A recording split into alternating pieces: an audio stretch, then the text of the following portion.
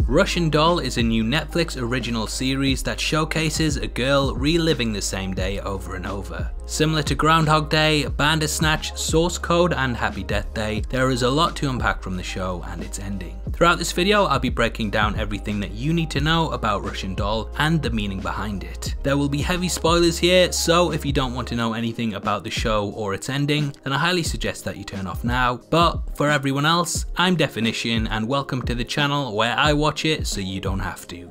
We follow Nadia, a chain-smoking software engineer who is forced to relive her 36th birthday over and over again. This is a big birthday for Nadia as she has finally reached a point in which she is older than her mother ever was, but that doesn't mean that the character has much more time than her deceased parent. Nadia is repeatedly killed over and over again and sent back to square one, and similar to the video games that the character creates, she must navigate the right path to make it to the next point in the journey. Nadia is given the choice to retread the path she's walked on before with an X, go in a different direction with a new flame, and fix her mistakes, all whilst trying to find her cat Oatmeal. Eventually, she bumps into a man named Alan who, like her, is reliving the same day. Whilst Nadia is spiraling into a pit of despair, Alan is actually rejoicing in the time loop because he knows what to expect. The two are complete opposites, but their shared experience brings them together and makes them both come to the realization that in order to escape the loop, they must first confront their past traumas and use them to empower themselves. Nadia must confront the psychological damage that was dealt to her by her mother,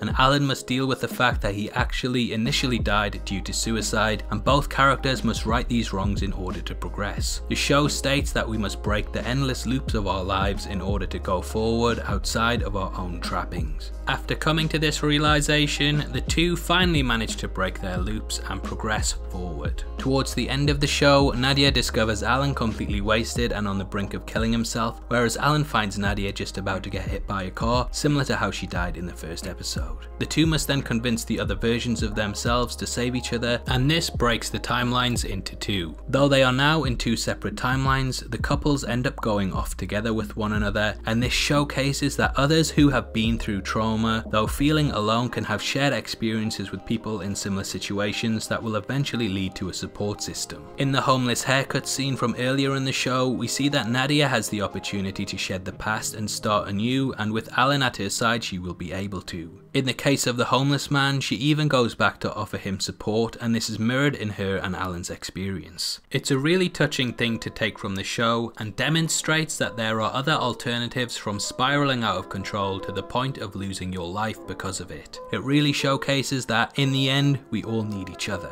We are capable of making choices both for the better and worse, but making the correct ones will eventually lead to stability and happiness. In an interview with Thrillist when discussing the ending, Natasha Lyonne, star and show creator, stated, "I think a joking way to put Russian Doll is that life is the sum of your timelines.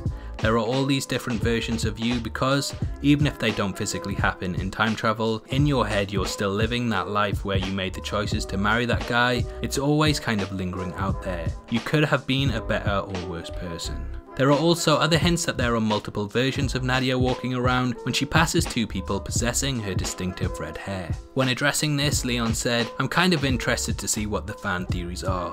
To me, it's more of an impressionistic ending. Like I said, there are always a million yous walking around. It just depends on which one you're going to put on today. It raises the question of how many versions are there altogether.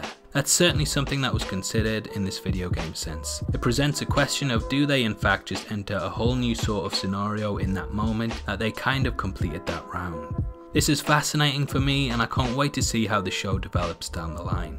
Obviously, I'd love to hear your thoughts on this, and with the show being pitched at 3 seasons, what do you think could happen in the future? Comment below and let me know, and if you're feeling a bit like Nadia, then rewatch this video and click the pop-up links to take you on a new path with one of my other videos. This is a channel for people who are never missing television, so if that's the kind of thing you like, you need to subscribe to Definition. Thanks again for taking the time to watch this, you've been the best and I'll see you next time.